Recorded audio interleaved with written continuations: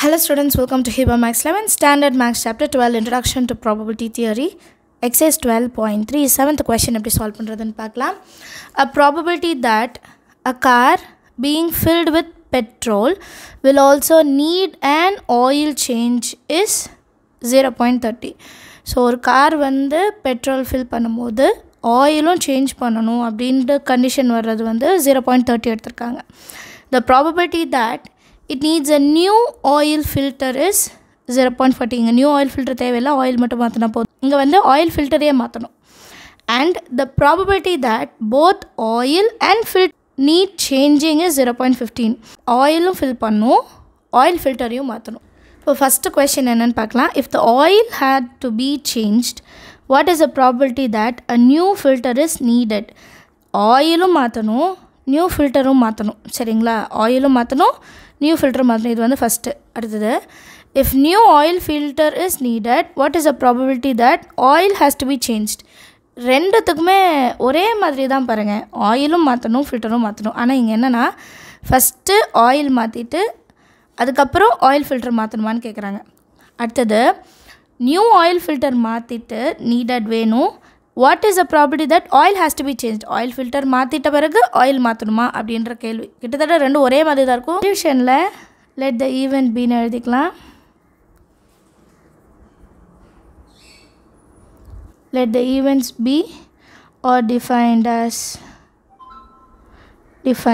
as first நான் என்ன எடுத்துக்கிறேன்னா ஏ எடுத்துக்கிறேன். ரெண்டு ஈவெண்ட்டும் எழுதியிருக்கேன். ஃபஸ்ட்டு வந்து car being filled with petrol will also need an oil change first.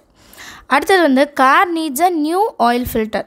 இப்போ பி ஆஃப் ஏ என்ன கொடுத்துருந்தாங்க அப்படின்னா 0.30 ஃபஸ்ட்டு கொடுத்துருந்தாங்க இல்லையா. அடுத்தது பி ஆஃப் பி என்ன, கார் நீட்ஸ் நியூ ஃபில்டர் வந்து 0.40 கரெக்டுங்களா, 0.40. இப்போ அடுத்து இன்னொன்று கொடுத்துருந்தாங்க, probability that both will change. அப்போ எப்படி எடுத்துக்கணும், probability of A intersection B ரெண்டுமே வேணும் அப்படின்றது 0.15. ஃபஸ்ட்டு சப்டிவிஷனில் என்ன சொல்லியிருந்தாங்க, probability of oil had to be changed and new oil filter is needed. So first இதை எப்படி எழுதலாம், எப்படி ரெப்ரசன்ட் பண்ணலான்னா ஆயில் வந்து சேஞ்ச் ஆகணும் அண்ட் நியூ ஃபில்டரும் நீடட். ஸோ நான் என்ன பண்ணுறேன்னா P of B bar A. So B bar ஏ எப்படி எழுதுறது, P of A intersection B divided by டினாமினேட்டரில் என்ன இருக்கோ அதை மட்டும் எழுதிக்கலாம், பி ஆஃப் ஏ. அண்டர்ஸ்டாண்ட் ஆகுதா? இப்போ பி ஆஃப் ஏ இன்டர்செக்ஷன் பியோட வேல்யூனா 0.15 பார்த்தோம், பி ஆஃப் ஏவோட வேல்யூனா 0.30 பார்த்தோம் இல்லைங்களா.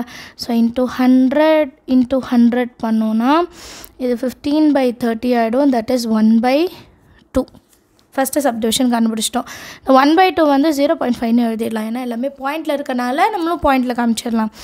அடுத்த செகண்ட் என்ன கேட்குறாங்க அப்படின்னா probability of new filter is needed இல்லையா.